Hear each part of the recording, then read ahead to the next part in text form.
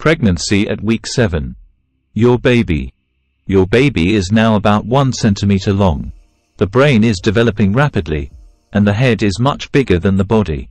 They have large eyes, a wide forehead and buds, where the ears are going to form. They also have nostrils and lips, while the brain, spinal cord and internal organs are developing, including the stomach, kidneys and lungs. The baby is lying inside an amniotic sac, a bag formed of membranes filled with fluid. A placenta is starting to form and attaching to the inside of your womb, uterus, so that it can deliver nutrients and oxygen from your bloodstream to your baby. The baby's heart is now beating at 150,180 beats per minute. Your body.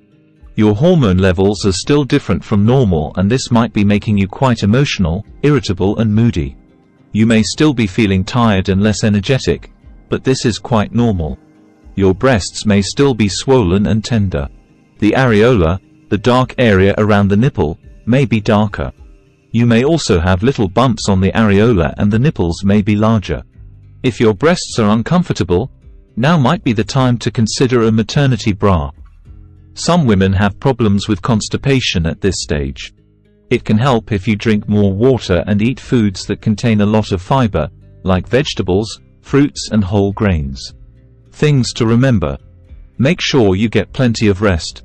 Try to put your feet up at lunchtime, go to bed early and ask for help if you need it, especially if you have other children. Doing some exercise will help you feel better.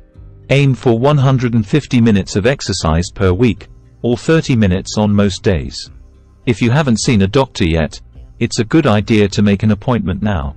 You will have a number of regular antenatal visits throughout your pregnancy with your doctor, midwife or obstetrician. At your first visit, your doctor will confirm you are pregnant, calculate your due date, you may need an ultrasound to do this, check your overall health and order a blood test.